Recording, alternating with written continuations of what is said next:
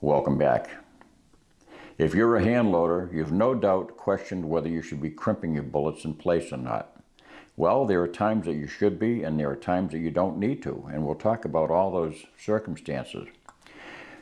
The question is actually suggested by the industry practice of crimping factory ammunition. Most factory ammunition that you'll buy off the shelf, and I say most, is going to employ a crimp around its bullet.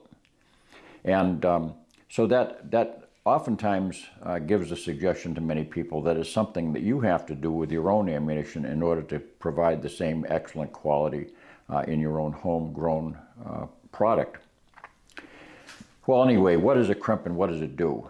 Well, the crimp's only purpose at all is to resist the movement of the bullet within the case. In other words, shifting of the bullet usually downward into the case due to the forces generated by rapid action cycling, say in an auto-loading firearm, or in the case of a magazine-fed firearm also, where the recoil forces are so high that it could possibly jolt those bullets out of place. So that's the only reason why a crimp is employed. It's not there for the purpose of waterproofing. The actual dry contact of two metal surfaces, the brass case and the copper jacketed bullet, that's a dry seal, which is every bit as effective as a flared fitting that a plumber will employ with high pressure water lines. So you don't have to worry about the fact that it's not there for the purpose of waterproofing. It's only there to resist inertial forces, that's all.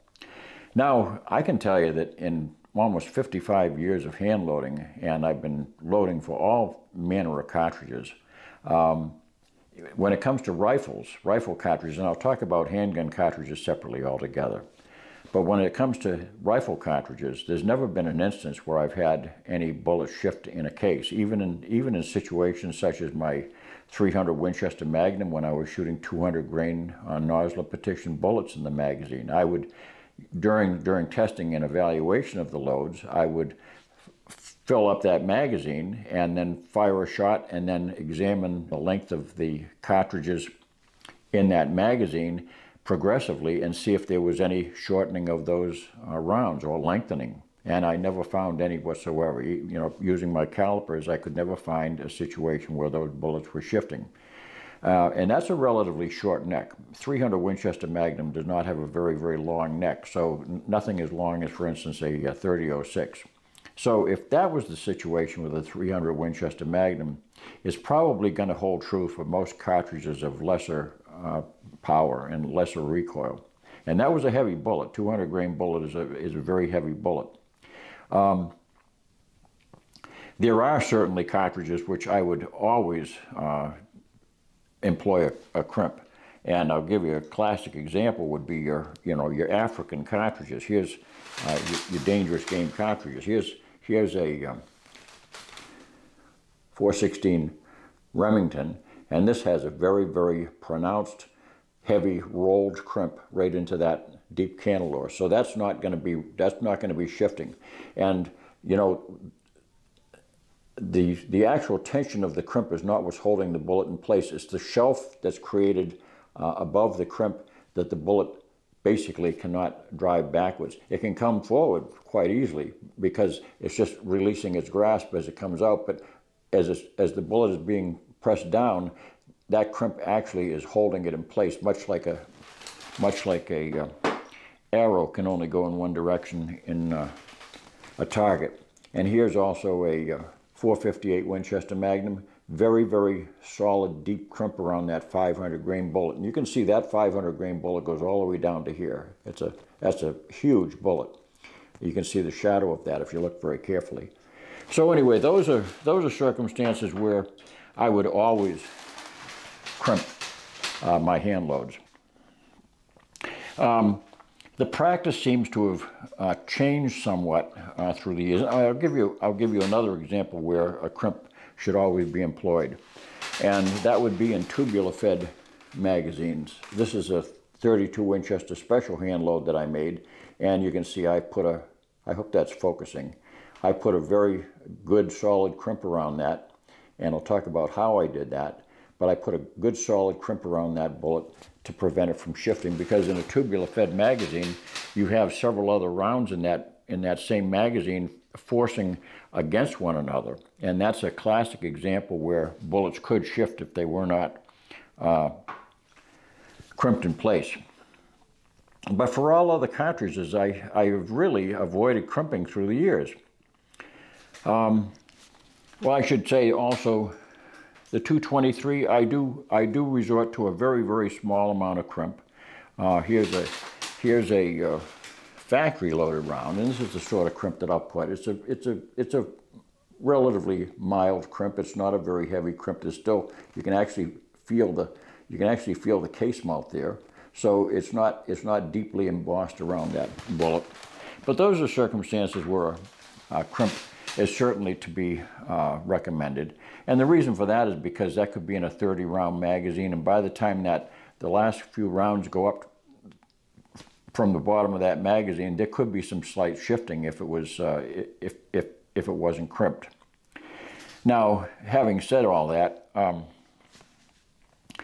it seems like the industry is slacking off a little bit on the practice of crimping.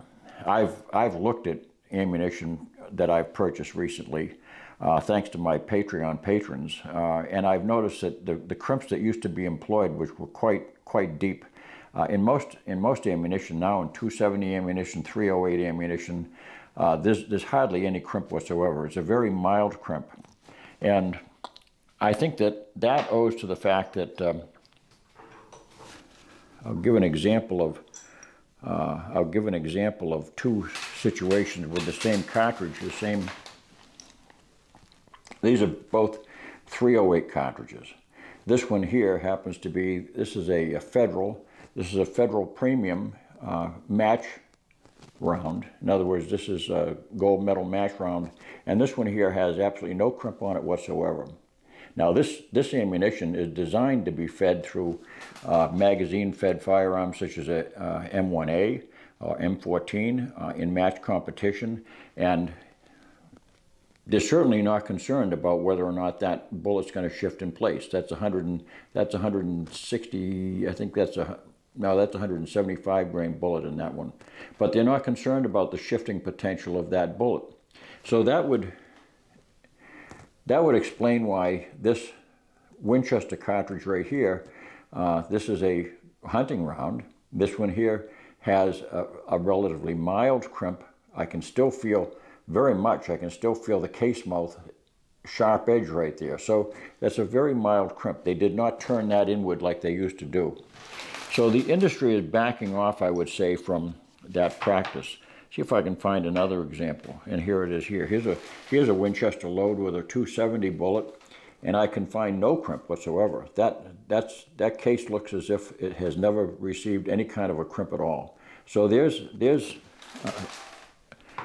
an example of how crimps seem to be lessening in the industry. I don't think that I've ever experienced a misfeed because a case was not crimped. Usually the actions are made in such a way that part of the round does not encounter any part of the firearm. So that's probably a relatively non-issue. But it can be done for somebody who wants to have that, just to have that more smooth appearance or whatever. Can it affect the accuracy negatively? Well, it's possible, because as I look at all your Lapua and your federal match ammunition that's made for competition use, they do not crimp. So I would say that the conclusion that they've reached is that there's a potential for loss of accuracy with a crimped case. Also one of the disadvantages of crimping a case is that you're effecting basically a extra movement on that brass. In other words, you're forcing that brass at the end of the case to be formed against the bullet, and that additional movement on the brass causes work hardening of the brass. And therefore, that's another reason to not crimp, is because crimping each time without the benefit of annealing a case to re-soften it at the neck, that can lead to case failure at the mouth. In other words, case splitting, because every time, like I say, every single time you work the brass to any degree, you're causing that brass to harden. And when you're pressing it and ironing it around a bullet, that will work harden it a lot quicker than it would be if you didn't do that at all. So that's it, I think, when it comes to rifle cartridges. It's strictly a matter of personal preference. It's nothing that has to be done, except in the case of very heavy, like I say, very, very heavy, powerful ammunition. Even 45, 70s, something like that. We're talking about a combination of extreme recoil and also very heavy bullets. Anything where you have that combination of effort working against that bullet seating. And any rounds that are going to be placed in a tubular-fed magazine, I would certainly employ a crimp in all cases. So how should a crimp be employed? Well, a crimp should always be employed either into a preformed cantilure. You'll see there's that band around that bullet right there, and the crimp has to either be placed into a cantilure with a standard seating die. And a standard seating die is like the interior of your chamber. It has a place where the case mouth encounters a shelf, and the case can't go any place except inward. There's a tapered way where the case is forced into the cantilure. You have to have a cantilure in order to do that, because without a cantilure, that case is being forced against the bullet and has no place to go, and it starts to buckle, and it can actually start bending that, basically buckling the case downward into the shoulder, because it's simply not going to be placed into that copper jacket. There is a way around that, however. Anybody who wishes to crimp into bullets where there is no cantilure, or if they wish to position their crimp in a place other than, say, where Hornady decides to place it, they want to have a little bit longer overall length, and they don't want to have that cantilure judge where that overall length is going to be, they can employ a Lee factory crimp die. Now, this is not a die which is actually used by factories, but this employs a crimp which you can see there are 4 segments in that. There are 4 segments in that interior, and that is a collet which, when driven up, this is actually a 2-part die. When that collet is driven up and forced up by the shell holder, it causes those 4 petals to close around that case. That will actually emboss a crimp into a bullet which does not have a cantilure. That's the only way that you can do that. You can't do it with a standard seating die, which attempts to crush a case into a bullet where there is no cantilure. So that's the remedy for that. And to my mind, even when I do decide to crimp, such as with my 32 Winchester Special, or even with my 223 ammo, I always employ the Lee system, because the Lee system puts the factory style crimp into that case, rather than stuffing the end of the case around that tapered shelf inside the die. It's actually squeezing and embossing straight around that case. Lee uses collets very effectively also in their resizing dies, their neck sizing dies, where the collet does the same thing around the case mouth, around the case neck, and presses it down upon a mandrel, which is 1/1000th of an inch smaller than a bullet. So that's the story of crimping with rifle cases. Now let's talk about the imperative of crimping handgun bullets.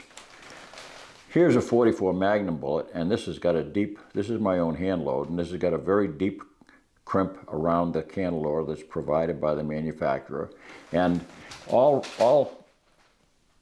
bullets which are manufactured for the use of in revolver cartridges will have that cantilever, because the manufacturer knows that you have to have a provision for crimping.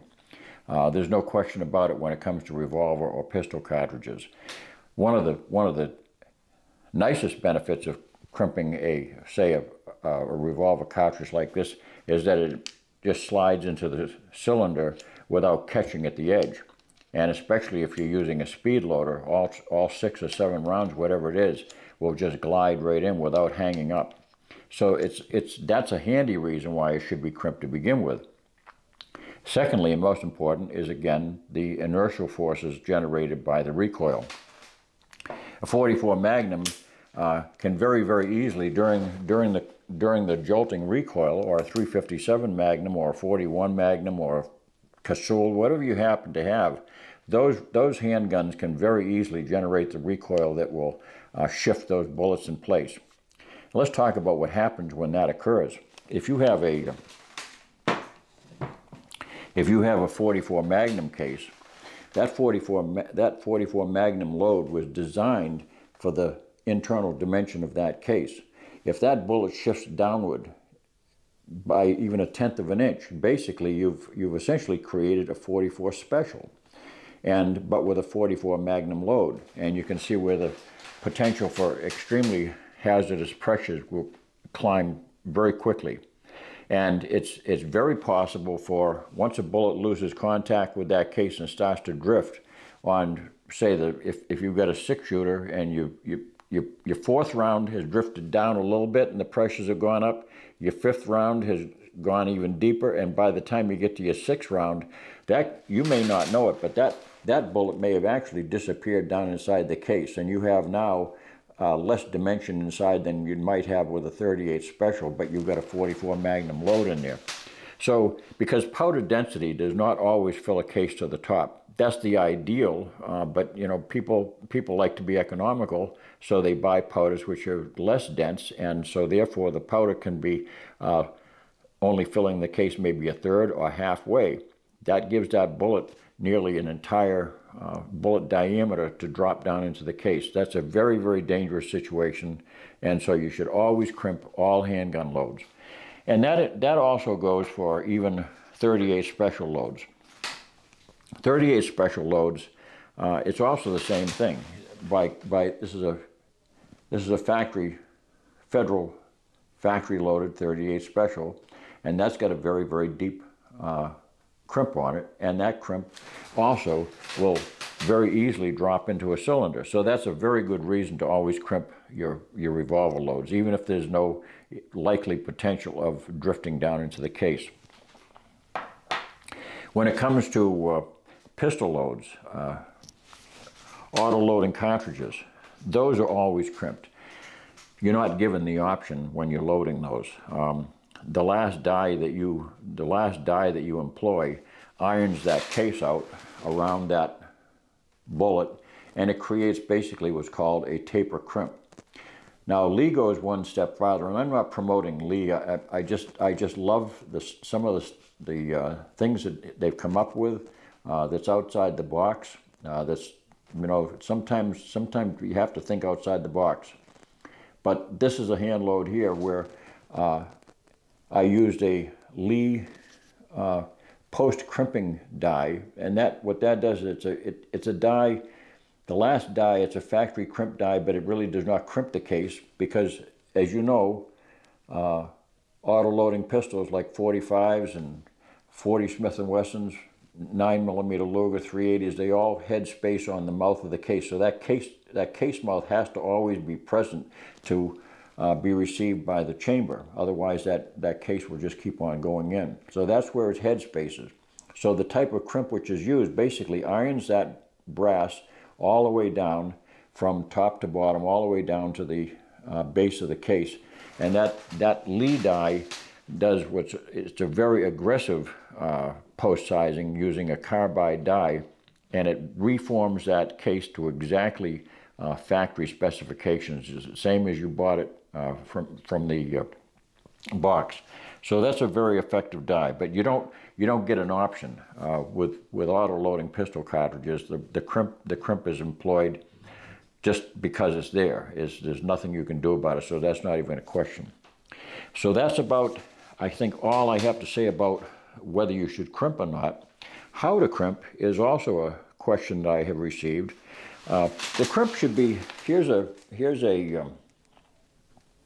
hand-loaded bullet of mine, I should say a hand cast bullet, and the crimp should always be placed in, basically there's a groove specifically made that's different than the other grooves. The other grooves are what you call these are to create the driving bands and to receive lubrication.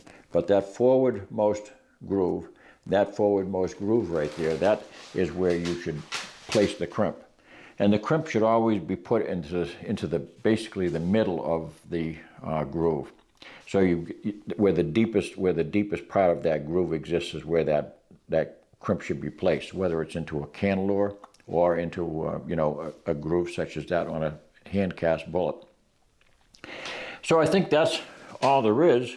I want to tell you a little bit of a funny story. I happened to come across this 222 cartridge when I was going through some of my things a couple of hours ago, and you'll notice it looks like it's perhaps nickel plated. Well, that's not. It's actually silver plated. So I'm going to make a confession.